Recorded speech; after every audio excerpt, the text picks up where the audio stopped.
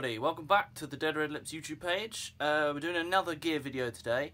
We're going to try and do these weekly. We're going to do ones, bits and bobs and everything. Today I'm going to show you, because I keep getting asked, how we get our psychedelic sound. So I'm going to take you back through my rig. There will be a link in the description for the rig rundown if you want to go check that out. That was the rig then. I have modified it a little bit, only amp wise. I'll explain all in a minute. But the one question I get asked, we have a bit in our set. In the middle of the set we play a song called Digital Ghosts, which you can hear underneath me now. Should be playing in the video thanks to editing. Cool. You can go and buy that. That is our debut single. You can get that on iTunes, Spotify and all the places you buy music. So go and buy Digital Ghosts. 10 minutes of wonderful freeform jamming, which we put vocals over and put out as a song because it's so good. There is that song and a song called Dead Red Lips, which you will have heard on the vlog videos, maybe underneath. That hasn't been released technically yet, that's just a demo. But we play those live and I use two pedals for them, and people will ask me every gig, how do you get that sound? How do you get that washy effect on Digital Ghosts? How do you get that wavy effect on Dead Red Lips? The psychedelic stuff. What do you do? So I'm going to take you through my rig and we're going to uncover the secrets of the psychedelic sound. So I'm going to take you through what I'm using. So today I am using my current live setup. So basically I'm using my Encore Seymour Duncan in the humbucker in the bridge pickup. Makes it squeal and screech. It's lovely. It works so well. I haven't broken a string yet, so that's good. I do beat it to an inch of its life. You can go check out the set videos, all half-an-hour performances on our page now, so go check those out. So yeah, I am using currently still my Behringer PB1000 board, all self-powered and everything, you know the drill. I did it in the rig rundown. I've got the Chromatic Tuner TU300, Superfuzz SF300, Vintage Tube Overdrive TO800, Ultra Tremolo UT300, Digital Reverb DR600, Vintage Delay VD400, and my Vintage Phaser Phase Shifter Model VP1. There's a set list. That's a set list for our first ever show. I just haven't had the courage to take out the board yet. So yeah, this is the bit I'm talking about here. The two songs, 3 and 4, Dead Red Lips, Digital Ghosts. These are the songs I use two pedals on. But amp-wise, at the moment, I am using this beautiful Line 6 Spider, 30 watts. Sounds great. At the moment, without any effects on, it sounds like this.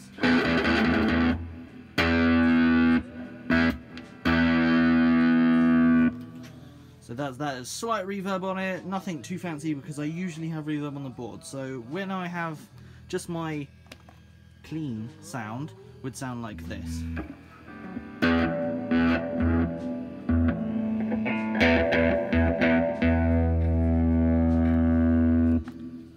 So that's that. That is my clean sound. That is the sound I use on every song.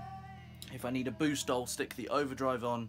If I need really, really gnarly distortion, I use the fuzz. Most of the time, I do have this delay pedal on. Now, the delay is the secret to the sound. That is the secret to the sound.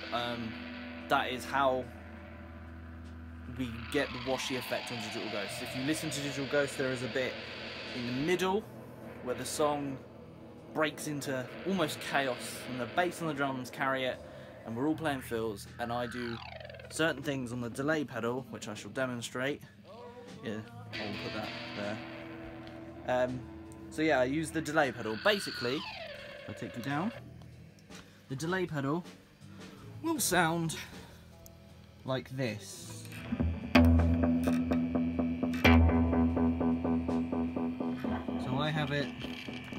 I have it set there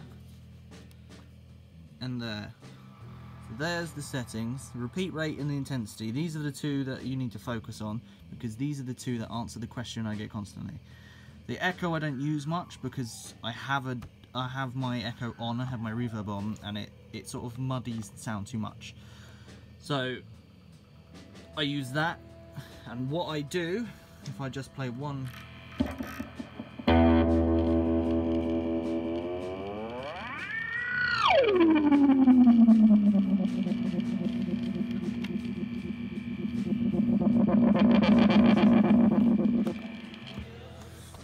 And you see that basically takes the signal, and you've got it set to a certain point on the delay pedal, and you take the signal and it's repeating the signal back, and it's got a set repeat, so it's going do do do do do do do do do, and it will just keep doing that if you don't touch it, or until you play another chord or something and it goes through the signal again. Basically what I do, unintentionally, of just mucking around with the pedal, is I just played with the dials and realised you can get those cool synthy sounding effects. So what you do is you turn the repeater rate, as the signal's repeating back you turn it, and it gets confused and it tries to come back even quicker or slower depending on what you do, and then it's just feedback, and you just use it as that, and you can play one note, one chord on the guitar, and that just repeats the signal back, and that is generally it. I just play with those two dials on this one pedal, and yeah, that's it. That's the crazy psychedelic sound of Digital Ghosts. Dead Red Lips is a little bit more simpler. Everything on, so it sounds like this.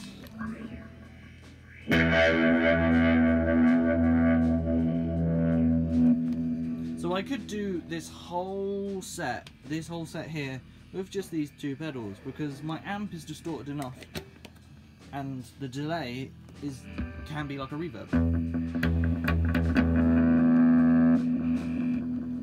But for Digital Ghosts, on the recorded version I use the phaser. Live I tend not to, I use every other pedal but Dead Red Lips, the phaser is the main sound. Insert clip here, you'll hear me playing Dead Red Lips. So yeah, basically it's the phaser, the delay and the reverb that make that lovely washy sound, which is where the psychedelicness comes in.